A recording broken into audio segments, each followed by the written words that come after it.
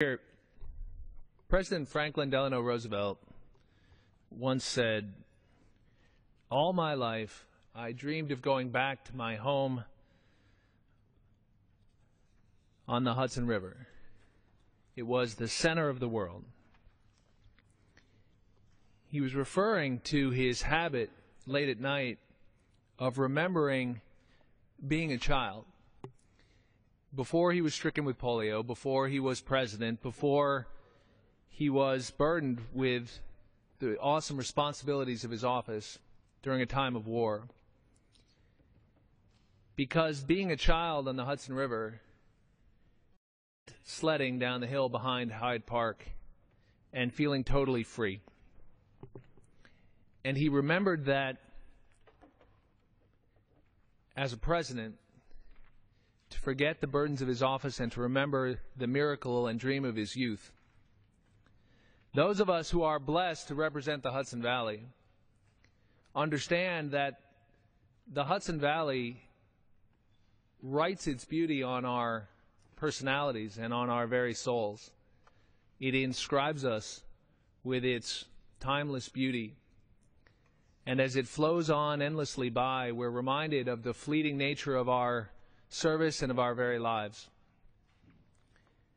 But a group of artists, including Thomas Cole, Asher Brown Duran, Jasper Francis Cropsey, Frederick Edwin Church, somehow by hiking and sketching and experiencing the Hudson River Valley, found a way to translate what it means to those of us who live and work and raise our families there into these permanent, lasting images. And our own modern-day genius, Greg Wyatt, has found a way to capture them. And so we pause here tonight to honor that. Drawing inspiration from our natural environment, these artists began painting scenes and now sculpting images from across New York and our country. Asher Brown Durant, one of the original founders of the school, has one of the most beautiful pieces anyone will ever create of Beacon, New York. It's called Beacon Hills on the Hudson River. It was painted across the river in Newburgh in 1852. Today, my office in Newburgh looks out at that same image, at that same beauty.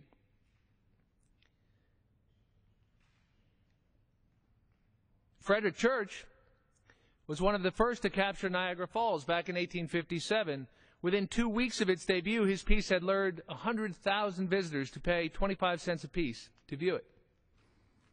Not only did the Hudson River School influence the modern-day environmental conservation movement, but these paintings actually inspired the establishment of our national park system in the early part of the 20th century, which was, of course, formed by President Teddy Roosevelt.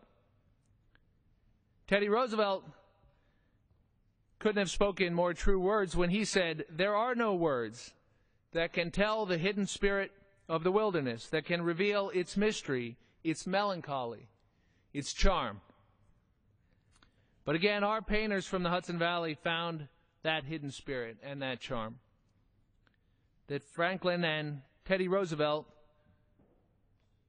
both remembered. Dating back 100 years, my neighbors in the Hudson Valley take great pride in our natural resources and protecting and conserving this unique home for us and for our children and for generations to come.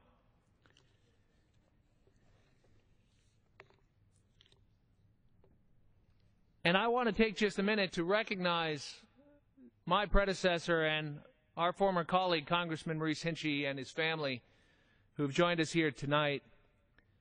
You know, when you follow Maurice Hinchey in the Congress, you have some very big shoes to fill. And I've heard a lot about Congressman Hinchey and his service, and I always enjoy the stories because it sets for me an example of what I want to do in this body. You know, after Congressman Hinchey sacrificed for his country as a Navy sailor, as my own father did, he became a respected state lawmaker, and he proudly served here for 2 decades. My neighbors in the Hudson Valley know that he worked tirelessly for them, for economic justice and equal opportunity, because he believed that this government should work for everyone, including someone like him who grew up in a working-class family and spent some time working in a factory. Because our country, as Congressman Hinchey understood, is better off when leadership like his supports ordinary Americans. People like him who served in our military, our veterans, our working and middle-class families, who struggle to put food on the table and pay the bills, but who can also appreciate the beauty of the environment and the timeless wonder of places like the Hudson Valley.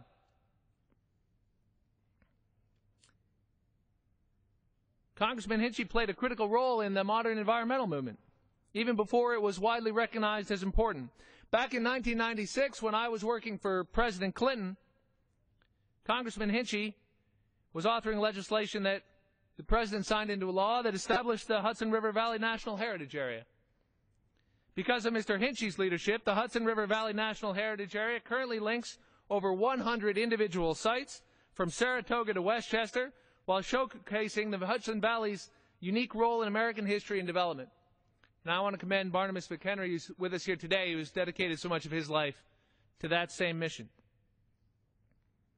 Because of their leadership, my children, my grandchildren, will see and be able to treasure the Hudson Valley's unique and incredible scenic, historic, agricultural, and natural wonders. And Congressman Hinchey always made sure that we remember the rich contributions of the Hudson River School of Painters. Congressman Hinchey knows, like many of us do, that there's no place in the country that compares to the Hudson Valley.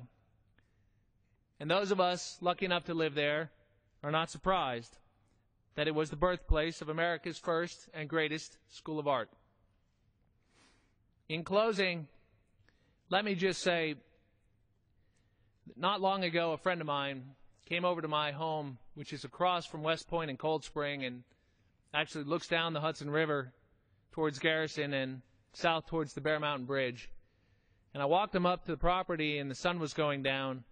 And a short while later, after he left, he sent a note, and he said, "Sean, I once saw a sunset like that in a Frederick Church painting, and I thought he made it up. But when I saw it with my own eyes at your house, I understood for the first time what inspired these great geniuses to try to capture the wonder and beauty that is the Hudson River Valley for all time. And we honor their success in doing so tonight, and we honor those who continue that legacy who join us here tonight. Thank you on behalf of a grateful Hudson Valley and a grateful nation." And I yield back, Mr. Speaker. Chair would like to remind members to refrain